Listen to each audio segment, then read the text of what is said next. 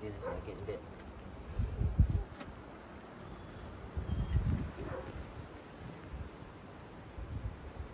Good God.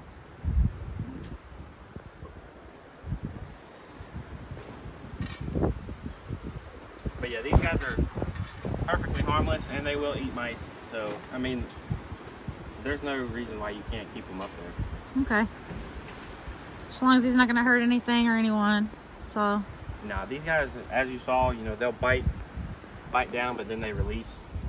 Yeah, and they're only going to bite if they're scared or trapped, right? Yep. Really, for the most part? For the most part, yeah. But I mean, most of these, you wouldn't have to worry about them like scooting over there. I mean, I guess the only thing you would have to worry about is that one little dog over there. But even then, it's very slim to none.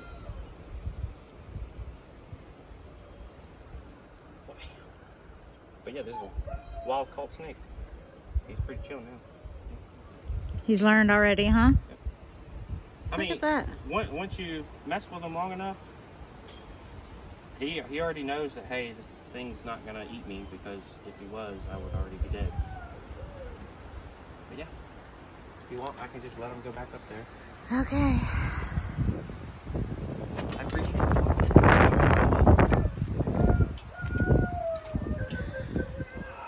Go catch your mice. Do your job. Now I gotta name them. Yeah, we got two. Two of them, right? Yeah, see, he stretched all the way over. He's already over there. And now he's on that rafter. Oh, there he goes, yep. But yeah, he's just scooting along. There goes Fred. I'm gonna call him Betty and Fred. That works. But I appreciate you calling me. All right, thank you.